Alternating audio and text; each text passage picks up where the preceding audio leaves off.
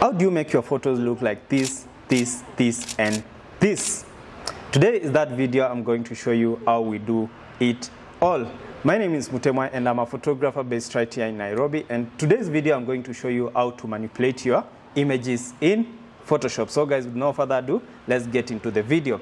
And also stay tuned. At the end of the video, I'll show you where I get my backgrounds from. So guys, let's go. The first thing I'm going to do, I'm going to duplicate the image. So Ctrl J once to create a copy.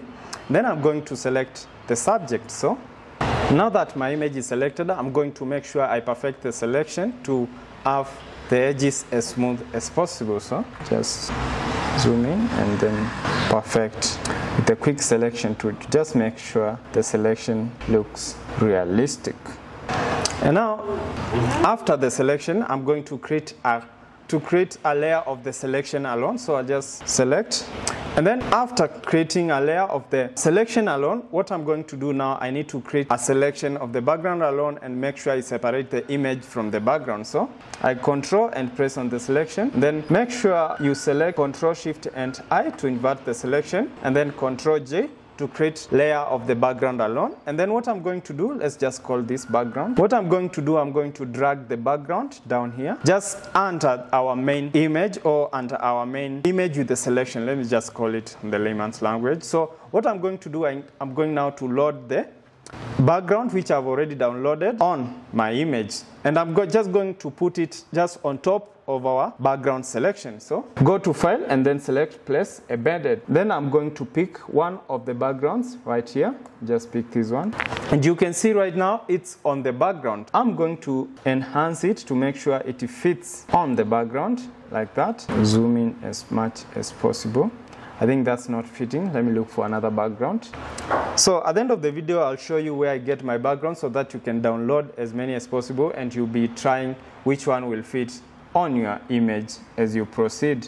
Let's see how if this fits. I think this looks nice. I think this one will fit. Yeah, this fits perfect. Okay, now after I've framed my image the way I want it, or how the subject will sit on the background, now after adding the background, I'll change the blending mode of the background to add light. This is to make sure the image is sitting very well on the background and all the subject is sitting well on the background, and it will look as realistic as possible. So let me change this to add light. And you can see now after changing to add light, it has made the background as realistic as possible. And what I'm going to do now, I need to play around with colors to make sure everything looks amazing. So I'll come just under the subject, under the main image with the selection, and also on top of our background, I'm going to add a selective color layer, and then I'll go to neutrals and then play around with the colors and to just create nice looking colors to make sure the image looks as realistic as possible, and also to make sure the colors are not so far away from our model's outfit. So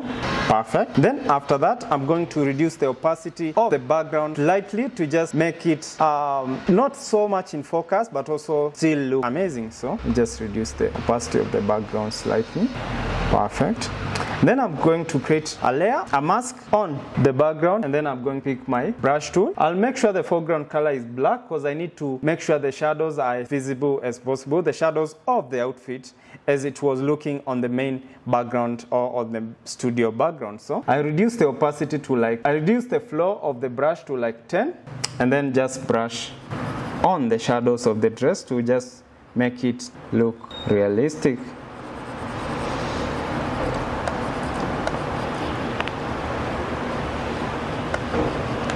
All right, so far so good. I feel it's looking nice.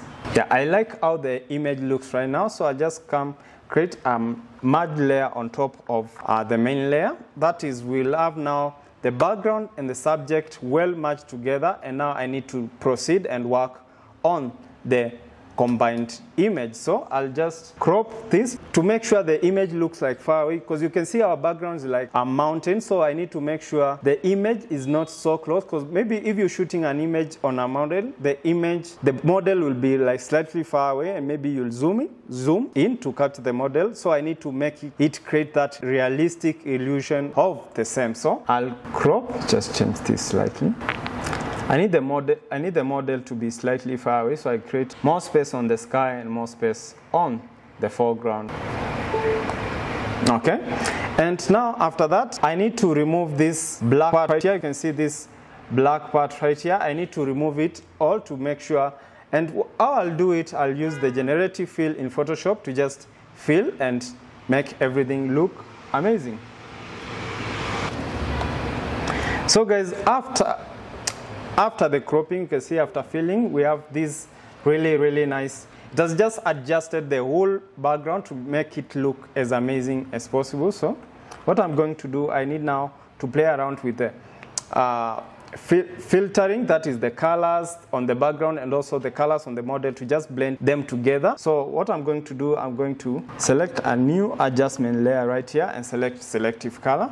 Then I'll go to black. Then I'm going to reduce the blacks slightly like that, right?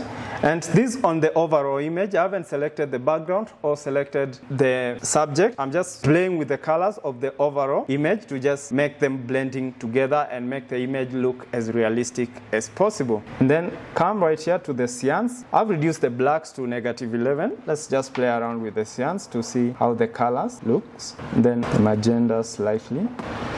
Perfect. And then let's play around with the yellows like this.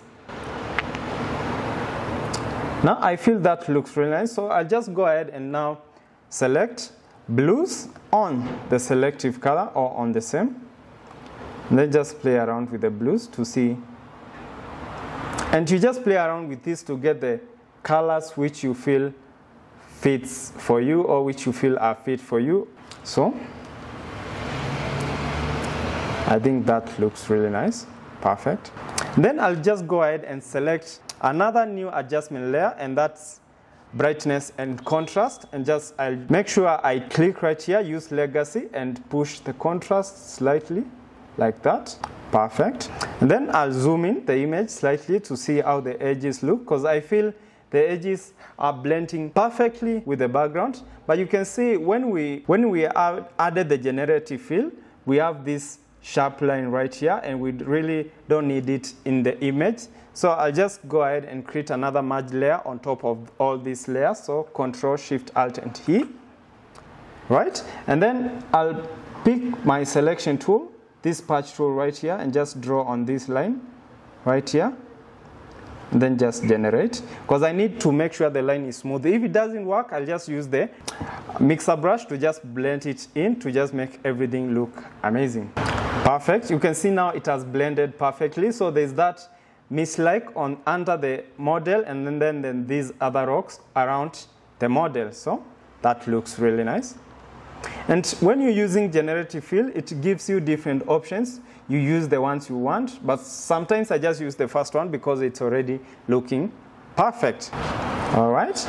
And let's just put everything now in a group and see how far we have come with this image. So this is how our image looked immediately we loaded it in Photoshop, and the black edges right here is where we cropped the image. And now after, you can see how far we have come with this image, and we have made the image look stand out or look more realistic on a different background and look even more dramatic. But you can go ahead, add vignette, add different colors, play around with the image to just make it stand out. But up to that point, I feel the image, according to my standard, it looks already really nice. What I'm going to do, I just need to add more contrast on the edges and on the shadows to just make everything look amazing. And I'll go ahead and select levels adjustment layer to just do that. So I'll just press Alt or Option if you're using Mac and drag the blacks inside like that.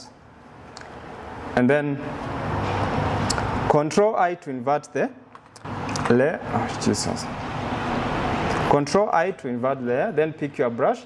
Make sure the flow is at 100, opacity 100, and just foreground is white, and just right here under the dress. When you're using lighting, sometimes if the dress creates shadows under the model, so that's why I need to make sure the shadows are visible so that the image can look as realistic as possible. So before and after, that looks really nice, right? Then you can add the same on the background to just, because sometimes if the background is slightly far away and maybe you're shooting with high speed sync, the background tends to be slightly darker than the, if you're using high speed sync, the background tends to look dark. So we want to make it appear the same on this image. So just darken the background slightly, mostly on the rocks and the hills behind, to just make everything. Yes, before, after. I feel that looks already really nice. So let's see how far we have come with this image. Before and after, before and after. So you can see how far we have come with this image. And yeah, that's how I normally manipulate my backgrounds, to just make the images look amazing and look different. So let me show you where I normally get my backgrounds. And the website where I get my backgrounds is the Adobe Firefly, and you can only access Adobe Firefly only if you are paid for your Photoshop. That is both your Adobe package. That's either both Lightroom or Premiere Pro or Photoshop. So you just come right here and generate a prompt. You prompt the background you want to be generated for you, or the image of the background you want it to be generated for you, and you get as many options as possible. The prompts normally comes in 3 different images, so you download the ones you want and you can keep on prompting until you get the type of image you want, and then now you can use that to manipulate your backgrounds. And so guys, that's all for today's video. If you enjoyed the video, or if you learned a thing or two, or if you feel you need more clarification, just comment below and make sure you like this video so that it can be recommended to as many people as possible. And I'm trying to keep up and to create as many videos as possible. So guys, don't forget to comment the kind of video you want us to create for you. So see you in the next one.